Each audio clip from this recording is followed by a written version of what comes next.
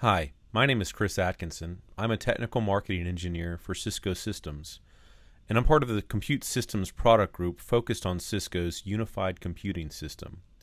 This video is part of a series that is intended to show the unique advantages that are possible with Cisco's unified computing system, or UCS for short. In this video, I'll be showing how to simplify configuration of UCS with Cisco UCS PowerTool for UCS. UCS PowerTool is a freely downloadable PowerShell module that allows us to interact with UCS's XML API. PowerTool does all the XML heavy lifting for us, so we don't have to have developer skills to drive UCS from a command-line environment. PowerTool for UCS provides operator-friendly command-line access to UCS. It allows us to connect to multiple UCS domains for parallel configuration. This means we can connect to many UCS domains and run scripts simultaneously to those domains, thus eliminating the need to connect individually to each domain, run the script, and then move on to the next. PowerTool for UCS also simplifies learning by allowing us to create PowerTool commands by simply driving the GUI. We achieve this through the use of the Convert to UCS commandlet, which will be shown in the demonstration.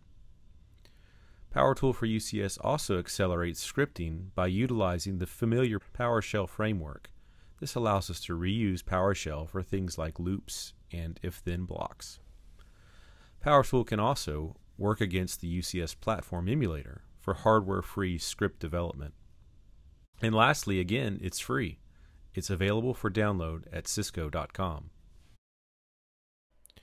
Now let's launch our UCS PowerTool. We'll connect to our first domain using the Connect to UCS command.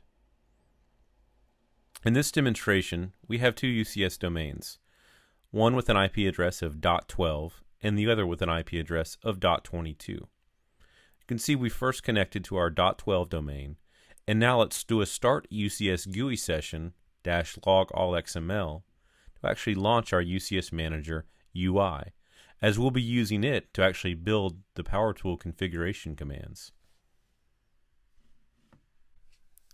Next, we'll run the Convert to UCS commandlet. What this command is doing is essentially reading the UCS Java logs from the UCSM client. Each command that we attempt in the UCS Manager is captured in the UCS Java logs. The Convert to UCS commandlet command is reading those Java logs for changes, and in real time it finds any command and converts it to UCS PowerTool. As you can see here, we're creating a block of UUID suffixes. Once we complete this command, we'll see on the left-hand side that PowerTool has now taken those commands and converted them to proper UCS PowerTool commands. Now that we've successfully run the Convert to UCS commandlet, let's run the command again, except this time we'll output the information to a text file. We'll call this text file PowerTool example.ps1. Now that we have our Convert to UCS commandlet running again, we'll start configuring our UCS domain. First, we'll create an organization. Remember, Convert to UCS commandlet is going to be capturing all of these commands that we're throwing at the UCSM. We'll create a few VLANs called production or prod.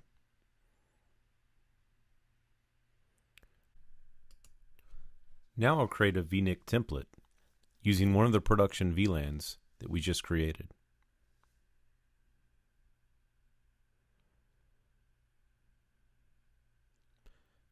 Next, we'll create some vSANs to use for some VHBA templates that we'll create. It should be noted that this video demonstration is by no means a best practices guide to configuring your UCS domain, but instead an example of what you could do with PowerTool to automate the configuration of your domain. Now we'll create a VHBA template. utilizing the vSANs that we just created.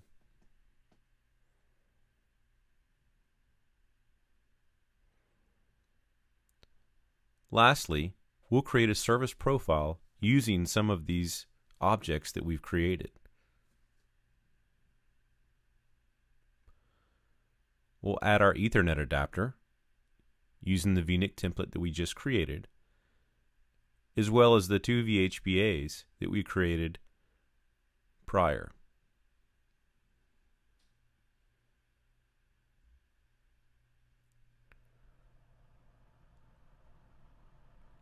Now that we've completed configuring a UCS service profile, let's go take a look and see what our UCS PowerTool command file looks like.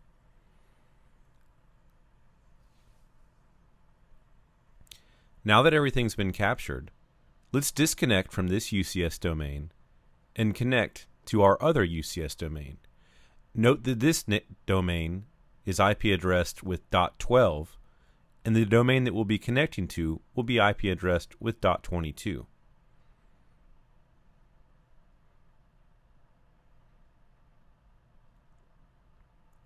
Be sure to also disconnect from the existing domain in PowerTool with the disconnect UCS command. Now that we're connecting to the .22 domain, let's restart our UCSM session, but with the new domain.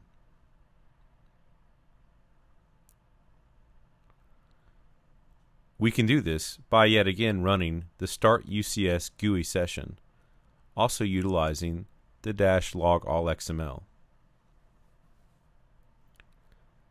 For this configuration, the -log all XML is not required, as we will not be running the convert to UCS commandlet.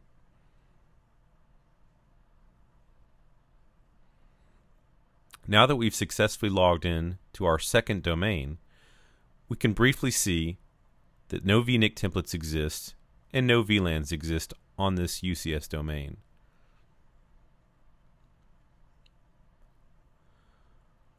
We'll now go back to PowerTool and simply run the PowerShell file that we created before.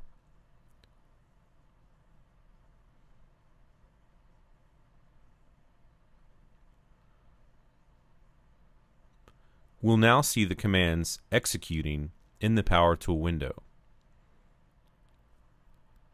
Since we essentially have two clients running here, one based in PowerTool and one the UCSM GUI, the UCS GUI may take a few seconds to realize the changes. Notice now that we can see the changes that we've made. All the VLANs that we created prior in Domain 1 now exist in Domain 2. The VNIC templates that we created in Domain 1 now exist in Domain 2, as well as the VHBAs. The Convert to UCS commandlet can also be used to convert an entire configuration backup of a UCS domain, whether that backup was taken with the UCSM or PowerTool.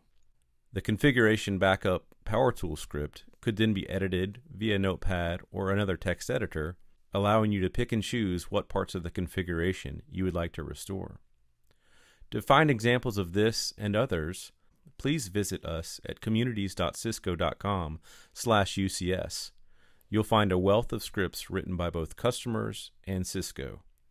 In summary, PowerTool provides an operator-friendly command line access to the unified computing system.